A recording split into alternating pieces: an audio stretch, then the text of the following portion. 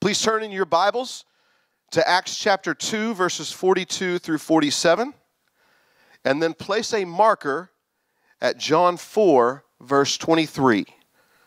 So Acts chapter 2, 42 through 47, and John chapter 4, verse 23. We are in the third week of our series called This Is Us. This is us, and we're not talking about the TV show. We're talking about actually who we want to be as a church, who we long to be as a church, and who we are supposed to be as a church. The subtitle is The 5 Keys to a Healthy Church. We're talking about the 5 purposes of the church that we find in 2 statements that were made by Jesus. I know many of you have heard this before, but each week I will remind you what those statements are. The first one is in Matthew chapter 22. It's a statement made by Jesus that we refer to as the Great Commandment. It's when they came up to Jesus and they asked him, what is the most important commandment? And he told them, love the Lord your God with all your heart, with all your soul, with all your mind. And then he said, the second one is just like it, love your neighbor as you love yourself. That's where we get some of the purposes. And then the second passage is Matthew 28, 19, and 20. It's a passage that we refer to as the Great Commission. And that is where Jesus told us to go into all the world, preaching the gospel, baptizing them, and teaching them everything that he has commanded us to do. So 2 weeks ago, we introduced this series and we read those passages together. And we talked about why it is so important for a church to know what its purpose is, why it's important for a church to know why it exists. And we discussed the first of the 5 purposes. And then last week, we actually introduced a model for looking at the different purposes. Does anyone remember what that model is? It's the word, the what, the why, the whom, and the how. Okay? So the word, for example, and I'll go through this again, in week 1, our word was fellowship. The what of that is living life together. The why, as Randy so well knows, is because life is hard. The whom is the church body. We fellowship with one another, with each other. And the how, we talked about all of the different groups, all of the things that you saw in that commercial just a minute ago, the ladies group and the men's group and the young adults group and all of the things that we do to provide opportunities for you to build fellowship and build relationship. And then we reminded you that even though we provide all of those opportunities, it's your responsibility to get involved. In the second week, our word was ministry. The what was loving people. The why is because Jesus said so. The whom is your neighbor. And Jesus explained very clearly that our neighbor is anyone we come into contact with. Anyone and everyone who we come into contact with is our neighbor. And then the how, I told you, you tell me. I told you that we're going to provide lots of opportunities for you to get involved in ministry. We're going to have a recess program coming soon, which is a respite night for families with special needs children. We're going to be volunteering at the elementary school and at the daycare next door. We're going to be doing all sorts of things for you to get involved in ministry. But what I'm really excited about is when God lays a ministry on your heart and you come to me and say, hey, I really feel like that we're supposed to do this. And I get to tell you, awesome, that sounds good. As long as it doesn't cost any money, let's do it. And some things that do cost money we'll do as well. So now you're caught up with us even if you missed the first 2 weeks. And if you want more detail, you can go to our CenterPoint NWA YouTube channel and you can actually watch those 2 sermons. I encourage you to do that if you did miss those. But our primary text for the series is found in Acts chapter 2, verses 42 through 47. Acts 2, 42 through 47. And what we find here is the New Testament church in its infancy. The brand new New Testament church doing what God told them to do, what Jesus told them to do. So as I did before, I'm going to read this passage and I want you to look for these 5 keys: worship, ministry, fellowship, discipleship, and evangelism. It says in verse 42, they devoted themselves to the apostles' teaching and to fellowship, to the breaking of bread and to prayer. Everyone was filled with awe at the many wonders and signs performed by the apostles. All the believers were together and had everything in common. They sold property and possessions to give to anyone who had need. Every day they continued to meet together in the temple courts. They broke bread in their homes and ate together with glad and sincere hearts, praising God and enjoying the favor of all the people. And the Lord added to their number daily those who were being saved. Today we're going to talk about a purpose of the church that is encapsulated in just two little words at the beginning of verse 47. Two tiny words, praising God. Today the word is worship. It's strange to me that this concept of worship wasn't given any more attention than it was when we have this picture of the New Testament church. Because worship is a big deal. It's a big deal in the Bible. In fact, if you search the God's Word translation in the eSword program, what you will find is that the word worship has 486 uses in that translation of the Bible. 486 times the word worship was used. To put that into perspective, I think that's about 27 more times than the word love. That's a lot. So what is worship, and why do we view it as one of the purposes of the church? To answer that question, I want to point you back to Matthew chapter 22, verse 37. This is where Jesus is asked, what is the most important commandment? In other words, they came to him and said, what is the single most important thing that you could tell me that I need to do? And the very first thing that Jesus said is you need to love the Lord your God with all your heart, with all your soul, and with all your mind. The most important thing, he says, is loving God. Loving God with every part of who you are. And worship is what happens when we do that. Worship is what takes place when we love God with every fiber of our being. Now let me tell you that lots of books have been written on the topic of worship. Lots of sermons have been preached on the topic of worship. Lots of blog posts and inspirational videos and cute little Etsy sayings have been created and uploaded on the topic of worship and what is worship. A lot of people have an opinion on worship. But I can't think of anyone better for us to look to when we try to define worship than to look to Jesus. Amen? Specifically, I want us to look at a conversation that Jesus had with a Samaritan woman that we commonly refer to as the woman at the well. This is in John chapter 4, and I'm not going to read that entire story, but basically this woman comes to the well in the middle of the day, and Jesus is there. And he asks her for water, and she says, "Sir, how am I supposed to get you water? You don't even have anything to drink with." And he says, "Woman, if you knew what you're talking about, you would be asking me for living water." And he witnesses to this woman, and he actually tells her something about her life that makes her realize, makes her think that he is a prophet. And we all know that he's much more than a prophet. But he has told this woman something about herself that makes her say, "Surely you are a prophet." And then as soon as she realizes that he is in her mind a prophet, she asks him the most burning question she has about religion. Just like we would do if we met the foremost expert on a subject, we would ask them the question that we most had about that topic. So she says, well, you're surely a prophet, so tell me this. Our Samaritans' ancestors worshipped on this mountain, the mountain where they were standing. She said, but you Jews say that you have to worship in Jerusalem. So which is it? She says, prophet, tell me, which one is it? And Jesus tells her that a time is coming when the Father won't be worshipped on that mountain or in Jerusalem. He goes on in verses 23 and 24 to say this. Indeed, the time is coming, and it is now here, when the true worshipers will worship the Father in spirit and in truth. The Father is looking for people like that to worship him. God is a spirit.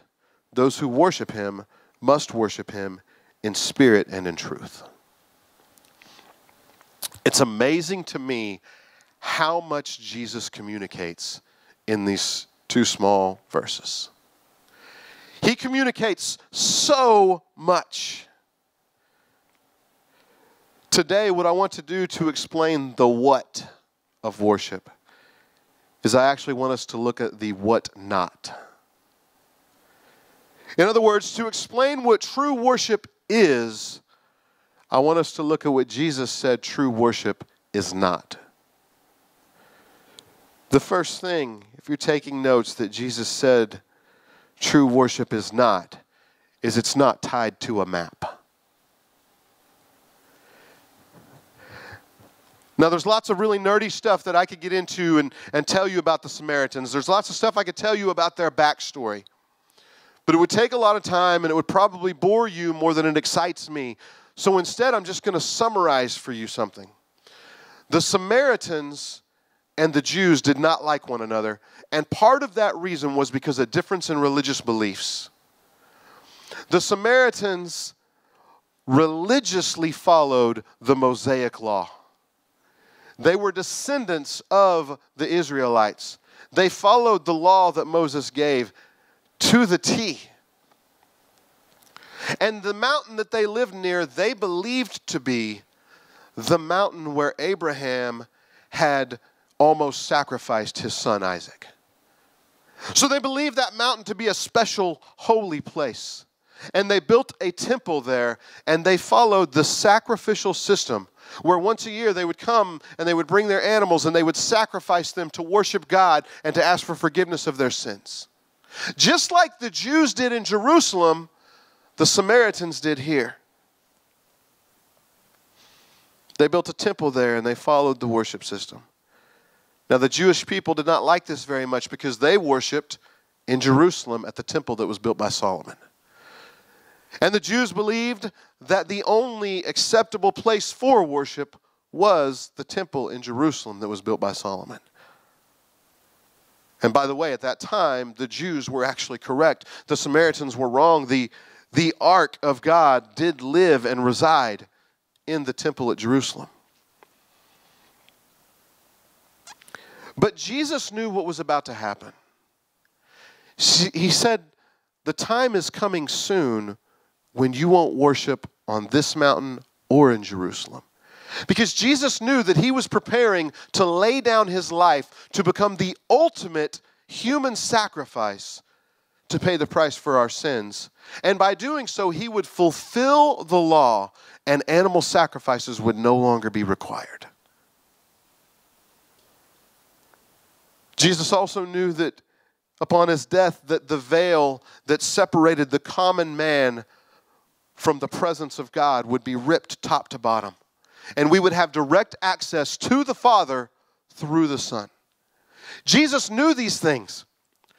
He probably also knew, or we know that he knew that the temple in Jerusalem was going to be destroyed, and he probably also knew that the Samaritan people would soon be scattered and wouldn't have access to their temple. Jesus knew that because of the sacrifice that was about to take place, that worship would no longer be tied to a map. He said, the time is coming that you won't worship at either place. Now you can and should worship wherever you are. The sad thing is that even today, many people don't understand this. They think that worship is tied to a place. Many people think that worship is tied to the church. If you ask them where they worship, they say, oh, well, I go to CenterPoint Church. Or, oh, I go to First Assembly. Or I go to First Baptist. They tie in their minds worship to a map. There are Christians everywhere that think that they have to be at church to worship God. But let me tell you where real worship happens. Real, true worship happens in your living room. It happens in your car. It happens at the grocery store. For some people, it even happens at Razorback games. Right, Lynn? Amen.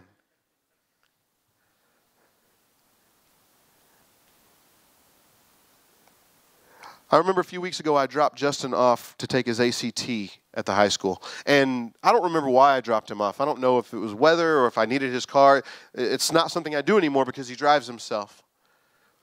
But as I dropped him off and I sat and I watched him walk into that building, I had that same feeling of joy and pride and fear that every parent who has ever dropped their child off at school and watched them walk into the building has felt. It's a feeling I hadn't had in a long time because he drives himself now. But as I watched my boy walk into the school and I felt those feelings, I stopped myself and I pulled over to the side and just watched him walk in, and I said, God, thank you so much for giving me Justin. Thank you for letting me be his parent. God, help me to parent him in a way that honors you. And then I went on and I prayed for Justin to do well on his ACT and other things, but I sat there in my car and I worshiped God. True worship happens anywhere that you decide to get alone with God and honor him for who he is. The second thing that Jesus taught us about true worship is that it's not tied to a calendar. You see, they would go to the temple once a year for their time of worship. Once a year, they would go to worship God. It was on a calendar that they would do so. And there were many feasts and festivals where they would honor the things that God had done, and every one of those was based upon the calendar. No longer do we have to go to God on a set schedule to worship him. Just like we can worship God at any place, we can also worship him at any time. In fact, what we should do is worship him all the time.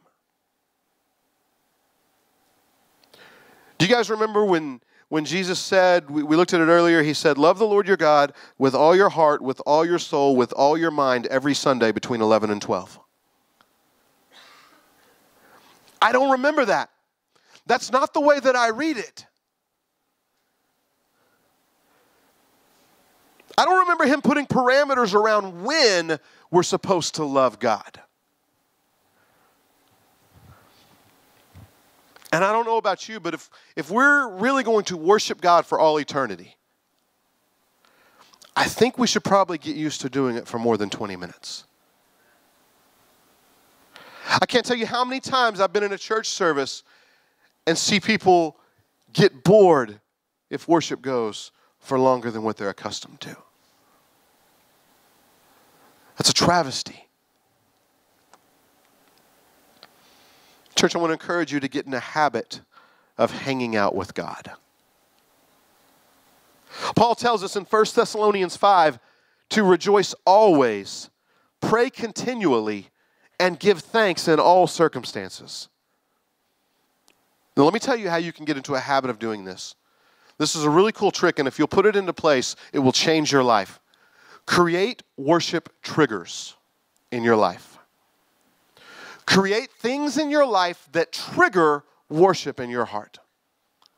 Find things that you encounter on a daily basis and choose to worship whenever those things happen. For example, use red lights. Condition yourself that when you come up to a red light and you have to stop, worship God. Or use commercials. If you watch a lot of TV, use commercials. Whenever a commercial comes on, commit yourself to worship God during the commercials. Use school buses. Every time you pass a school bus, or a Volkswagen Bug, or a Hummer, or a Porsche, or whatever will catch your attention and remind you, worship God when you see that happen. Create worship triggers. And what you will find soon is that you get so used to doing that you will begin worshiping God all of the time.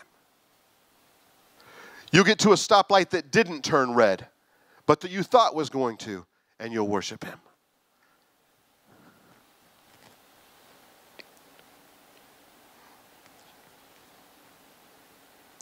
Create worship triggers. Train yourself to worship God all the time. True worship is not tied to a map or a calendar. It's also not tied to an activity. Look out, preacher. Worship means singing a song, playing music, and lifting our hands, right? Guys, that's not it. That's not what worship's about. Now, I love our worship team. Absolutely love them. In fact, right now, stop. We don't do this enough. Let's give a hand to our worship team. Can we do that? Do you guys see this guitar up here? Did you notice this? Ben, that guitar is awesome. Like, and you guys don't know this because he's playing in church, but that dude can play some mean music. I mean, he is good. I love our worship team, and I'm thankful for every single one of them. But I don't need them to worship. And let me tell you this. I can sing a song. I can play an instrument, the drums, and I can lift my hands without ever worshiping God one time. And so can some of you. I've seen you do it. But I can worship God without playing one note, singing one note. I can worship God without being in a church and without music. I can worship God anywhere, anytime. I told you that I've sat in church services and watched people who get bored after a certain amount of time when they're worshiping God. Well, what's even worse than that, and you see it a lot in youth ministry, is when the music stops, the worship stops.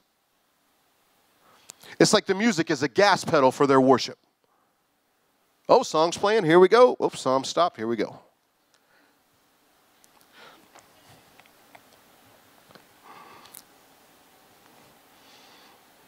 I lost my place. It's what happens when you get off the notes and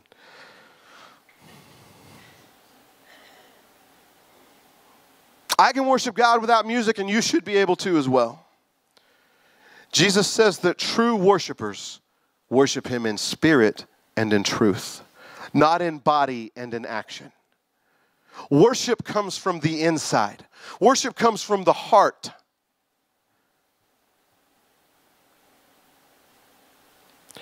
And I'll be honest with you too, like I love worship services, I really, really do, but because of my vocation, I worship better by myself in my room or in my car than I do in a church service. Because when I come in here on Sunday mornings and the corporate worship experience is taking place, which is important, by the way, I'm not saying it's not, but when I come in and that experience is taking place, I'm thinking about, okay, what am I getting ready to say when I get up there? Okay, is it too hot in here? Is it too cold in here? Are the lights too bright? Are the lights too dim? Is it too loud? Is it too quiet? I've got so many things going through my mind that I struggle to worship in here in the corporate worship service. That's why usually, for some of you may have noticed, usually I don't come in here until the last song. And the reason why is because I am somewhere in this building by myself worshiping God and getting my mind right. Worship is not tied to an activity. Worship is tied to a state of being. So the what of worship is just exalting God. You guys know we have an L word for everything. For us, it's lift the Lord. Worship, the what, is lifting the Lord. Why? Because of who he is. Can we just stop and think for a minute about who God is?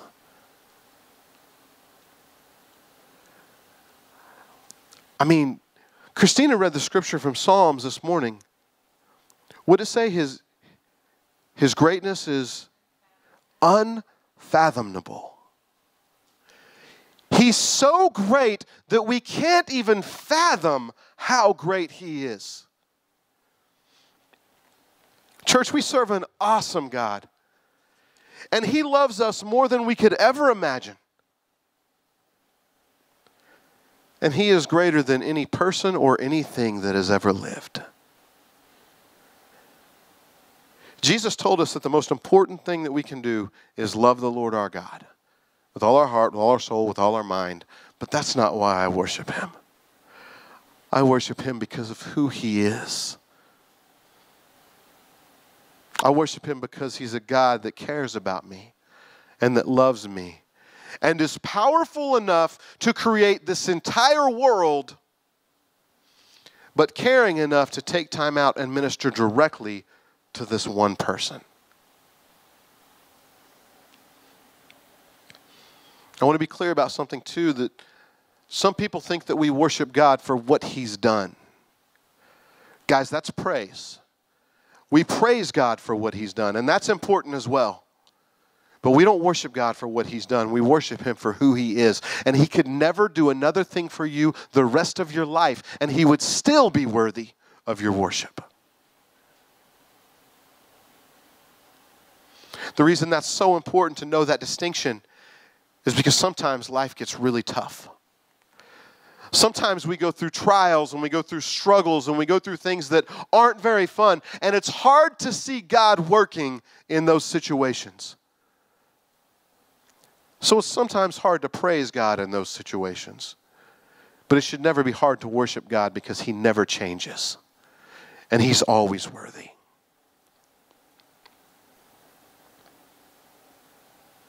It's not about what have you done for me lately, God.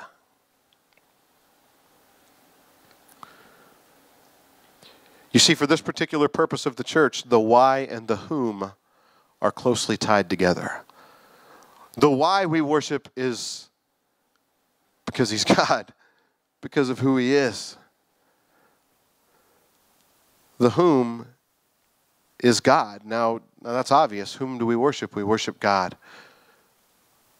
But this passage where Jesus talked to the Samaritan woman, it actually illustrates it even further than just saying God.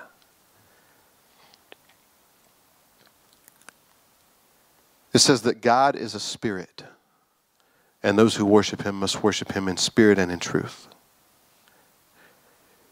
It tells us that we are to worship God, the Spirit. What that means is that we are to worship him in his divinity. He is a divine God. He's not bound to a time or a place. He's everywhere all the time. And he's all powerful. He's able to do anything that he wants to do. He's a God that we don't know with our senses, such as sight and sound. He's a God that we know with our spirits. We feel him and we know him.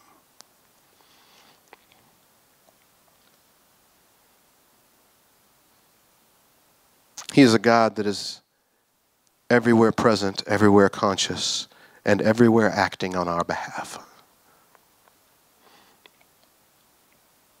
He's a God that we can know, but we can never fully understand. He's a God who we can receive, but we can never fully deserve. But the cool thing about it is this, and Jesus made this clear when he was talking to the Samaritan woman. Even though this God, whom is the object of our worship, is an all-knowing, all-powerful, ever-present being, he's not only an all-knowing, all-powerful, ever-present being. See, Jesus says the time is coming when true worshipers will worship the Father in spirit and in truth. Guys, he's not just a spirit God. He is our heavenly Father. Jesus makes a point to remind the Samaritan woman that the God he's talking about, the God who she worships, is the loving Father. He's not distant and unapproachable. He's near to us. And just like any other good father, he cares for us, he provides for us, and he teaches us.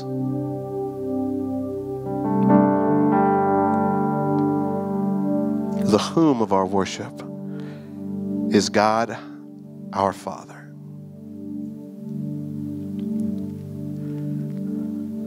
And the how. Well, just like last week, This is another one that sits squarely on your shoulders. How will you worship God?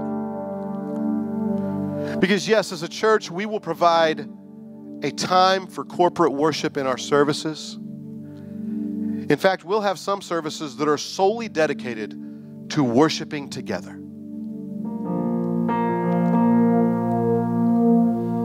But if that's the only place that you worship God and the only time that you worship God, then you are sorely missing what worship is.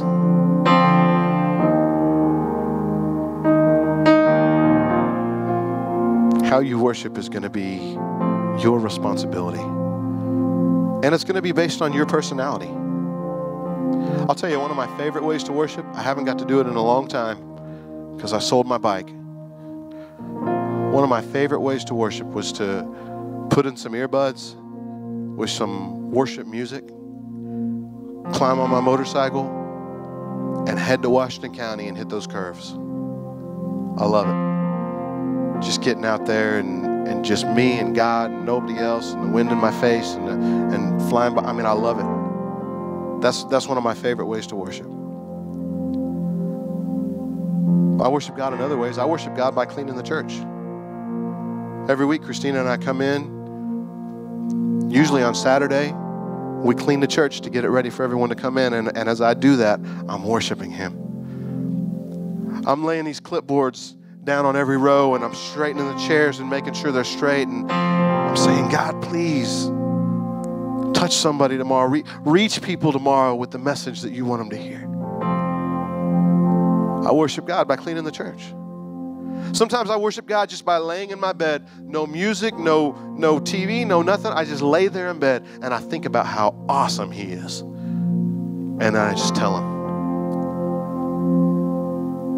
And I mean, you guys know me. I don't use these and thous and